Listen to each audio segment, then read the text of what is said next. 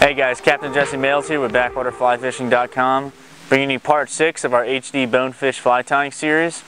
This next fly is called the Bonefish Squimp, and this was requested by some dude named Grant on my YouTube channel. With that said guys, if you're watching these videos and you want to see me cover any bonefish flies, just leave them in a comment on the YouTube video, and if I have the materials I'll get to them. If not, maybe we'll do them at a later date.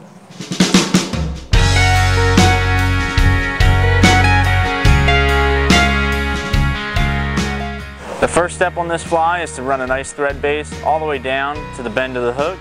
Then we're going to grab our ice dub, take out a small pinch, and insert it right into the back on the hook shank.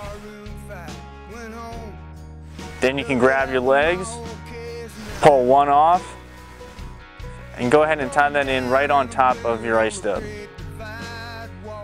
After that, you can take your lead eye, and we want to secure this towards the back of the hook shank, away from the eye.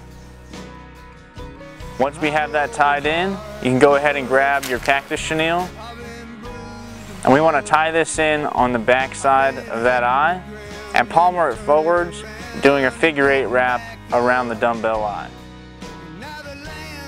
We're going to tie that off in the front.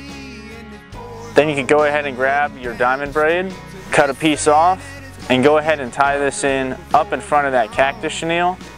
And then we're going to palmer it forwards all the way to the eye of the hook.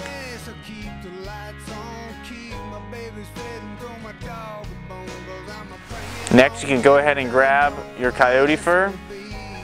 We're going to take a little pinch off of this piece, and we want to pull out all our guard hairs and then secure it right up by the eye of the hook.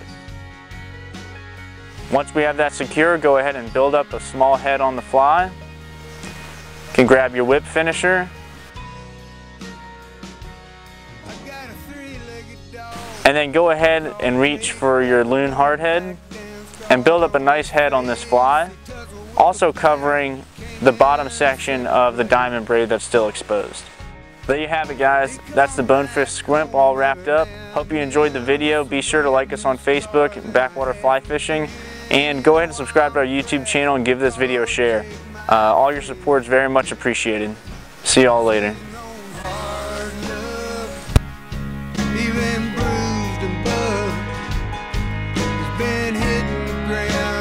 Turning around and getting back up. Now I'm laying them off down at Kankakee, and there's boards on the windows up and down the streets, and they're saying that it's gonna get darker